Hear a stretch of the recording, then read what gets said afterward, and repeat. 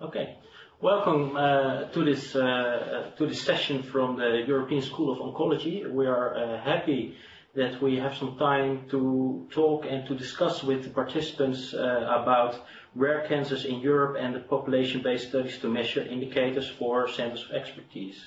I'm your Maarten van der Zwan, and I'm a researcher at the Comprehensive Cancer Center, the Netherlands. And next to me is sitting Dr. Visser. Please introduce yourself. Hello, my name is Otto Visser, and I'm the head of the registry of the Netherlands Cancer Registry. Unfortunately, our colleague Sabine Siesling could not attend this session as a discussant, but we expect that she is following this on the screen. Okay, then we go to slide 4. Slide 4, we want to remind you that it questions, and red arrow shows you how to do this.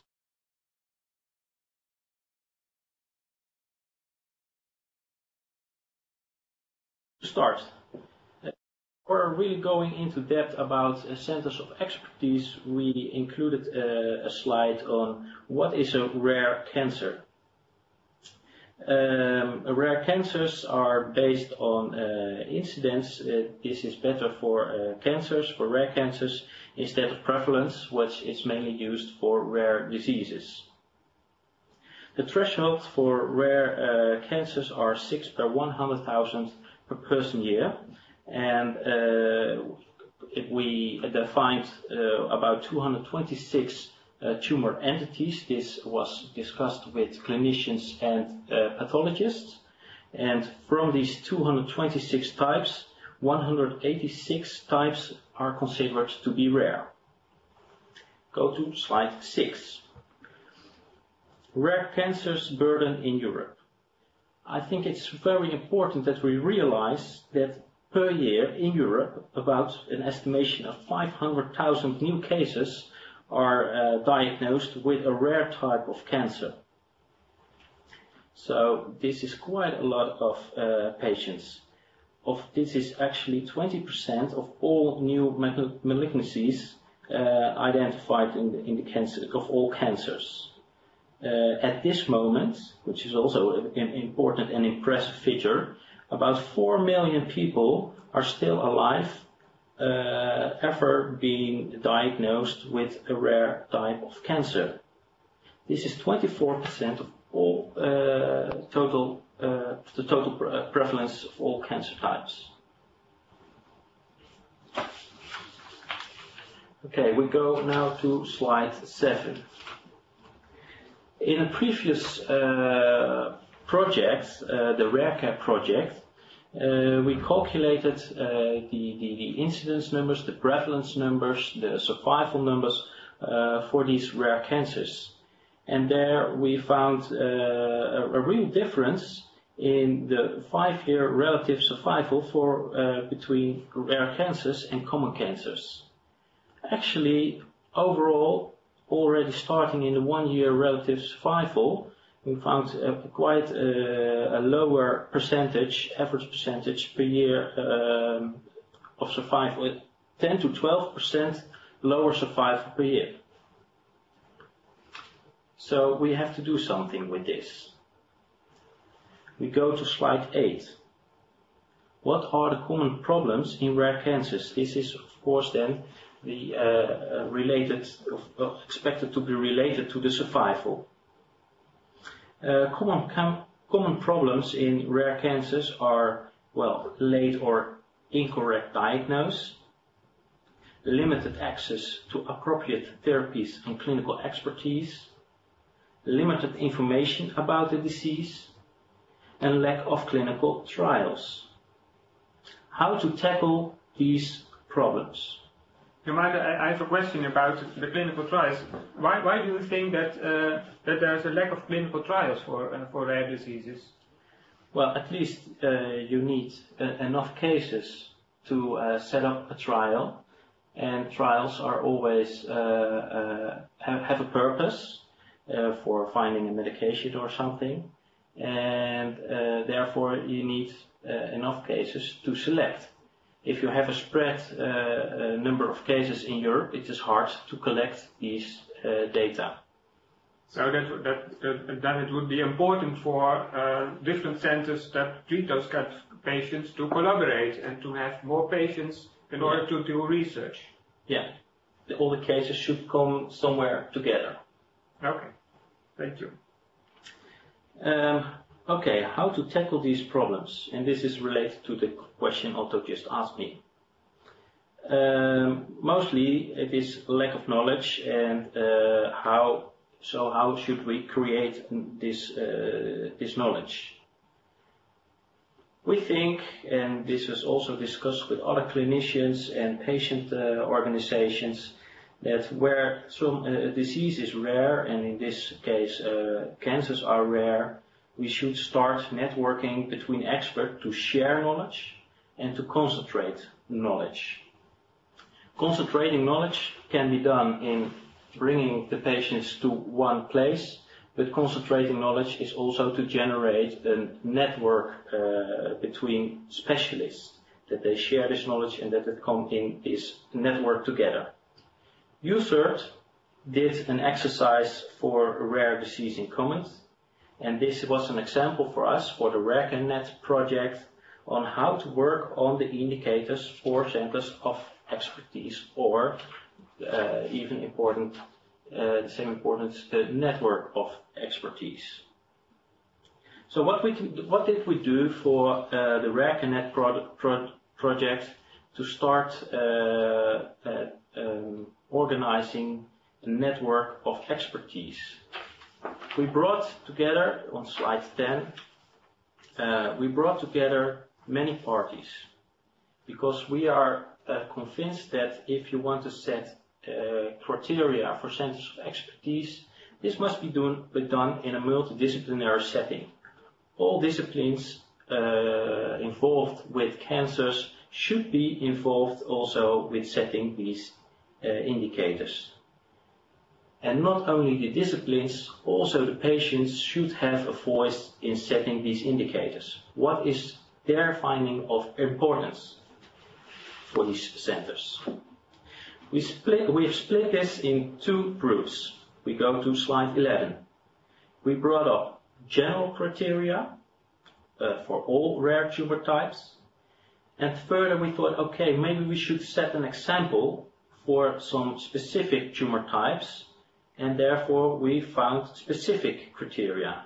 These all developed and discussed with the clinicians, pathologists, and the patient associations, a multidisciplinary setting.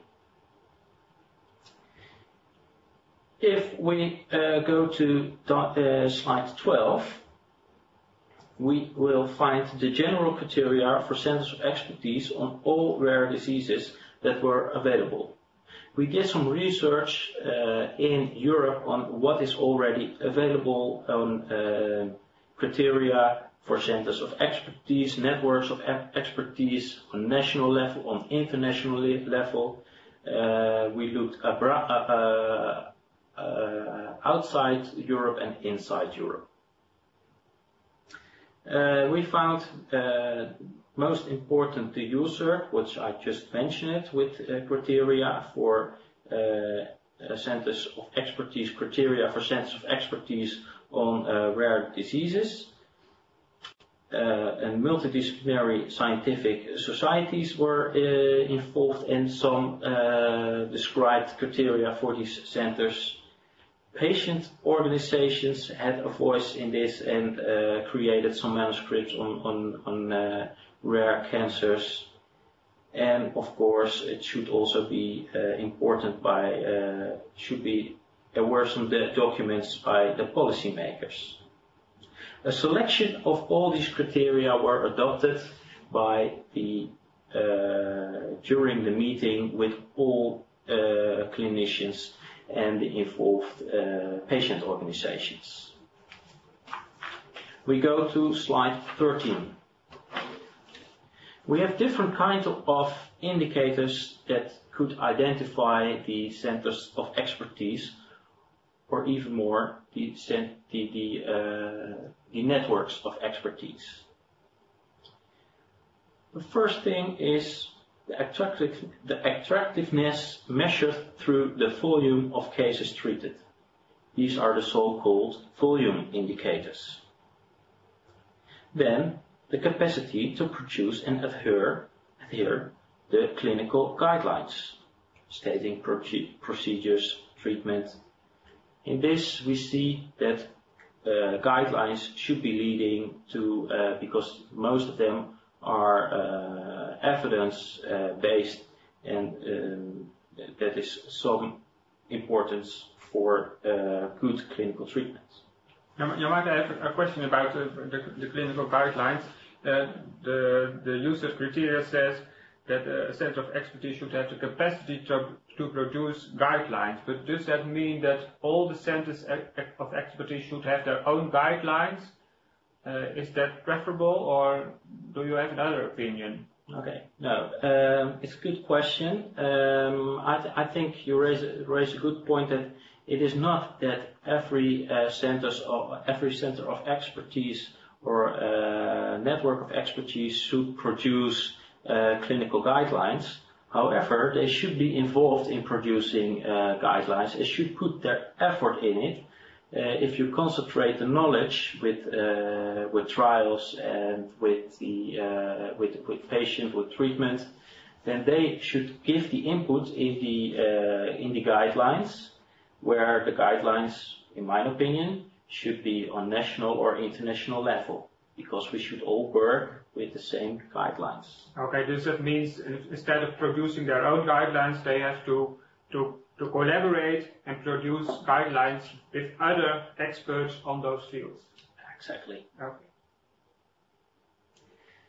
And then at third, still at the slide 13, we have some outcome indicators like surgical free margins, number of revisions done, recurrences.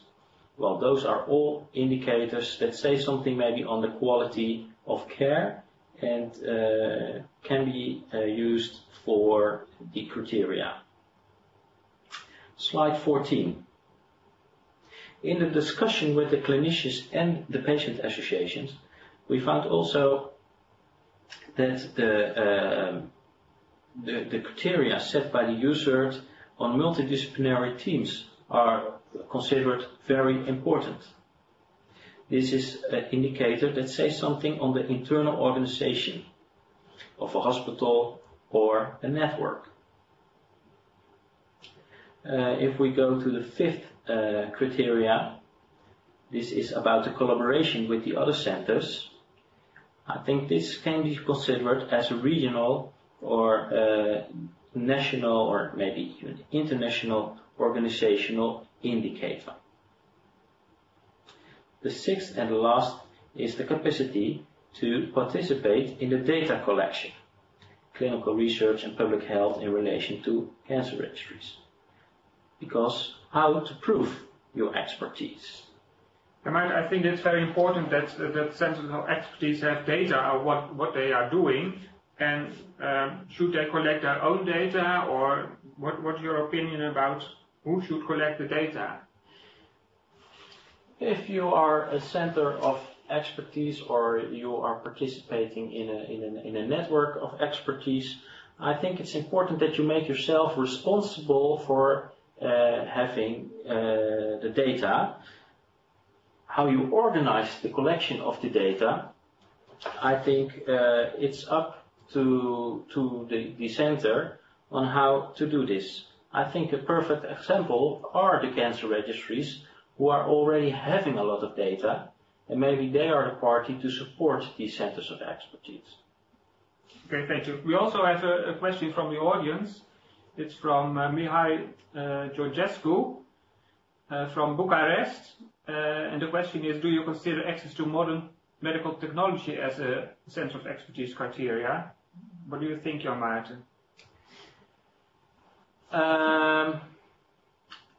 If I recall the discussion as we had within the RareConnect project, I think that the access to modern medical technology can be a criteria, but it's difficult to say how to work on this on an international level. Do you have an opinion on this, Otto?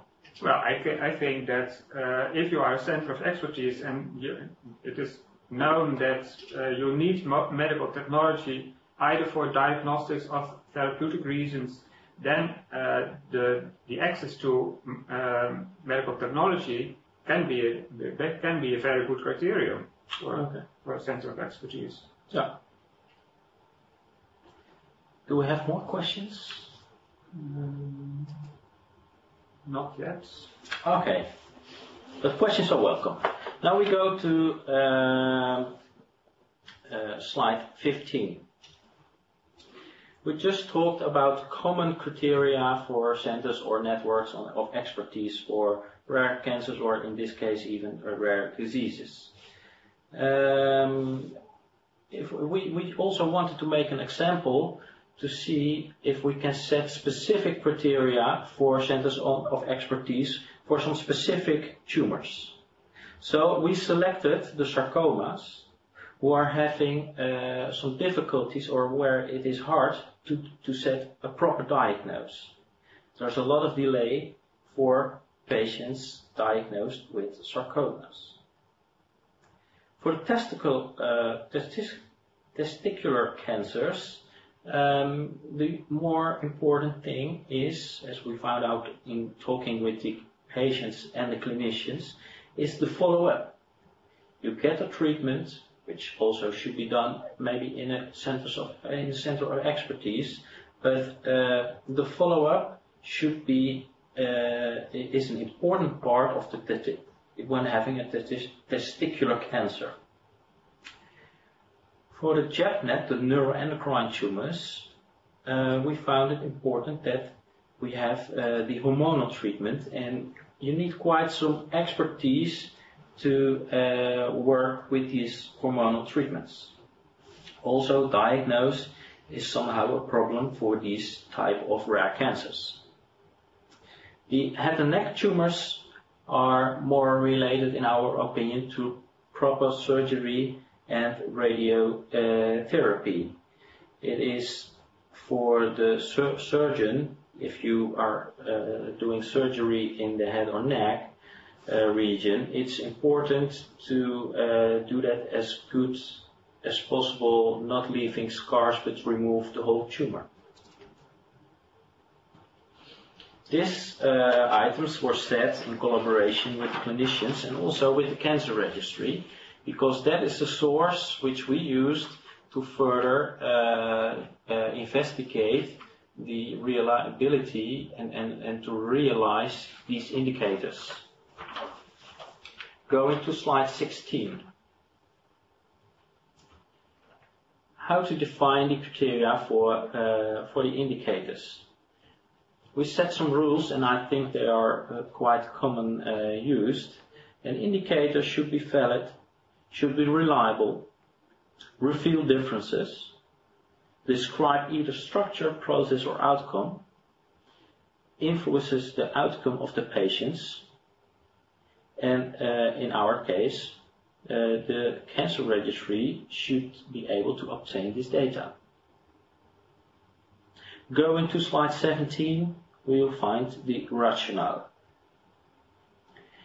Using the items in slide 16 to slide 17, we found it important that we measure the expected differences in clinical management, expected differences in clinical outcome, find possible geographical patterns, risk factors and trends in incidence. Also, it was useful that we somehow found already existing criteria by tumor-specific working groups on international level and on national level. The other thing is that for our research, you need a caseload, so you need some cases to calculate the indicators. So the tumors we selected were rare, but not too rare. Here I end my part of the presentation, and I hand over the word to my colleague Otto Visser. Okay. Before going on, I would like to stress again that participants can ask us questions. They can do that by sending us an email so that we can discuss their problems and hope we can give them an answer. As I might already explained, we have designed 4 high-resolution studies on sarcoma, on testicular cancer, head and neck, and JEPNET. If you go to slide 18, it is important that when you develop indicators that they cover the whole patient pathway. So if you only have indicators on, let's say, treatment, then you only cover a very small part of the pathway. So indicators that describe centers of expertise should cover diagnosis as well as treatment, as well as follow-up, in order to give a complete picture of how a center of expertise works. If you go to slide 19, what kind of examples can you imagine when you look at indicators on diagnosis? There are some examples on this slide. For example, you could use imaging or diagnostics, stage or staging at time of diagnosis, and what kind of diagnostics were done to staging, or only a biopsy, or patient to stage patient. So all those kinds of investigations are part of a good diagnosis. The pathology, of course, is also a part of a correct diagnosis. Even if you have done pathology, is then the pathology report complete? Are all the aspects of the diagnosis mentioned in the pathology report? Or is the review being done? They are all important part of a good diagnosis of a cancer patient. You can also look at time periods, for example, between the time of diagnosis and the time of treatment, or the time of first visit to a hospital and the time of the diagnosis. All those kind of time frames are part of a good diagnostic process in a hospital. Slide 20 gives you some examples of indicators related to treatment. Of course, treatment is an essential part of quality of care of cancer patients, because if you give the wrong treatment, then the patient probably will not survive its disease. There are all kinds of aspects of treatments that we can look at, and for example, you can look at referral patterns. Is the treatment being done in the same hospital as in the hospital of diagnosis? When diseases are very rare, then you expect that patients are being referred to another hospital where in that way you can even have a good quality of care when you refer a patient to another hospital where they have more experience with their disease.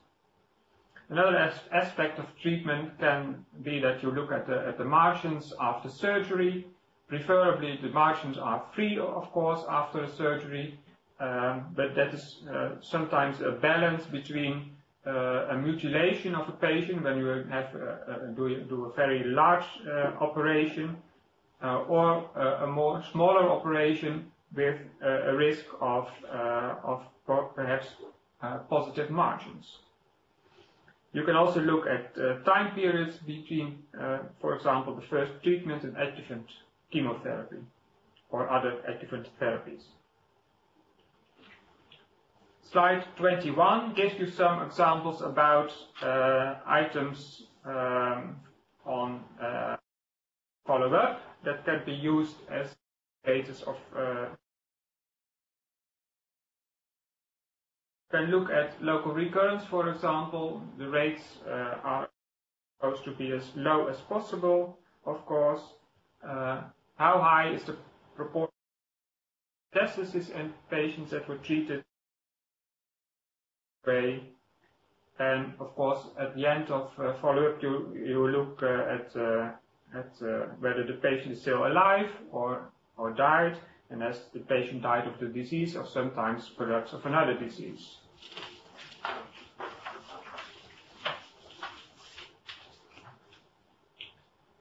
If you go to the next slide, we want to recall once again that patients can ask questions.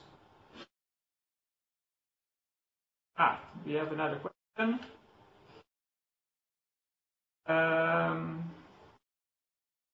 Again from Bucharest. The question is, what about a combination of treatments or time between treatments? Of course, you can always look at combinations of treatment also, especially in rare disease, but also in common diseases.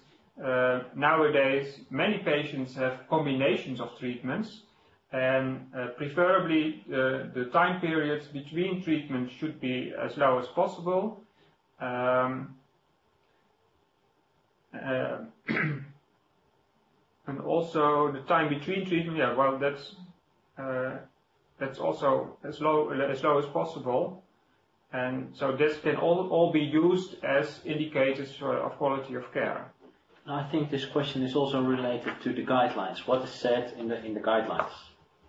Okay, you can also look at, for example, when the guideline says there should be given 6 chemotherapy cycles, for example, then you could look at, are those 6 cycles being given or not, or did treatment stop after 3 cycles? So you can look at all kinds of indicators related to treatment.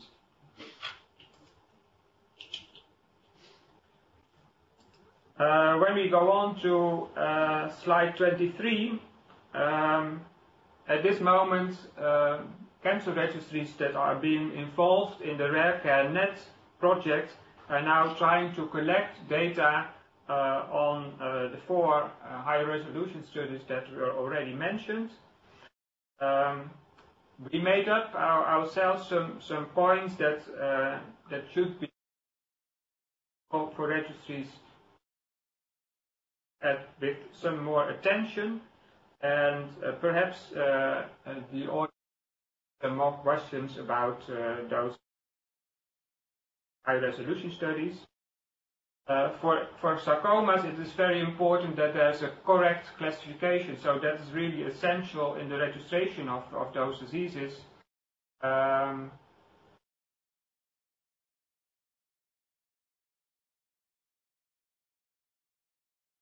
Okay. We try to speak louder. Sorry.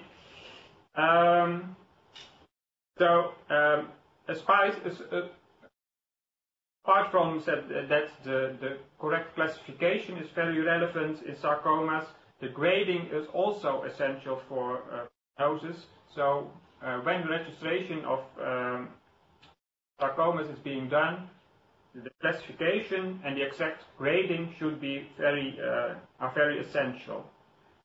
Another point that is related to treatments and the type of treatments is whether there's a sarcoma as a deep sarcoma or a superficial sarcoma, because superficial sarcomas often have different treatments, and smaller surgery can be applied to those tumors. Potential that a distinction is being made to deep and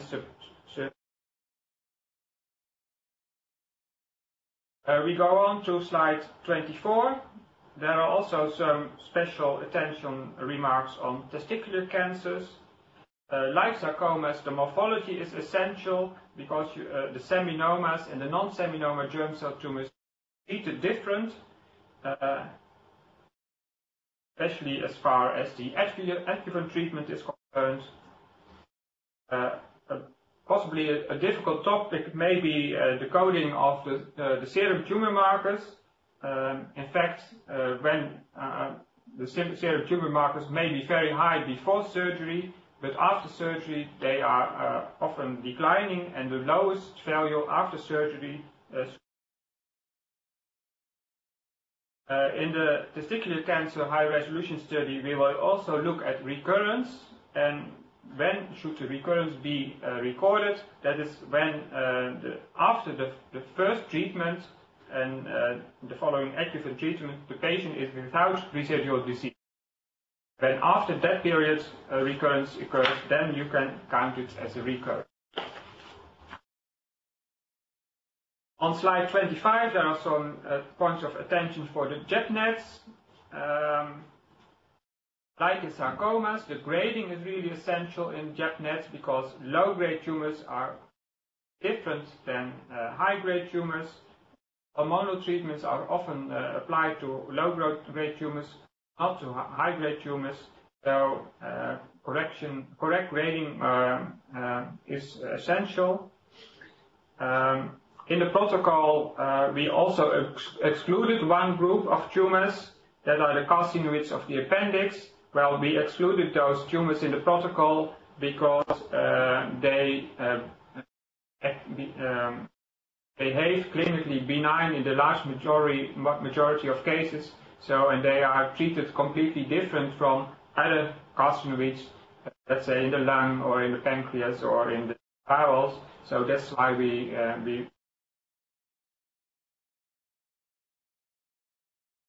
Slide 6, there are also some points about the attention of the head and neck tumors. Of course, we code all the treatment that is related to those tumors. Treatment may be dependent on the site of the tumor, the exact site of the tumor, so that's why it's really essential to code exactly the site and the subsite of the tumor. That may be rather difficult for registrations, but our advice is to use the clinical opinion as much as possible. They have seen the patient, they have watched all the diagrams, the X-thorax, and etc., MRI or CT scans, so they know the exact site of the tumor, so use that as much as possible. Slide 27 gives an overview of what we expect to be an outcome. We hope that the combined data that we have from our registry can give an overview of the available centers of expertise, those specific rare tumors that we collected data on, and we hope that it may act as an example also for other rare tumors that we did not collect information on, but could be acted at the same way as the tumors that we collected. Maybe even for rare diseases at large. Yes, but perhaps even so, yes. There is still some time for questions. We have 10 minutes left, so if people have some more questions, you do have time. We can now go to slide 29. Yeah, those are the take-home messages to conclude and to end this presentation and this session, but please continue sending us your questions. Take-home messages. Rare tumors cover about 22% of all tumors diagnosed. Lower survival in patients with rare cancers in comparison with non-rare cancers or common cancers.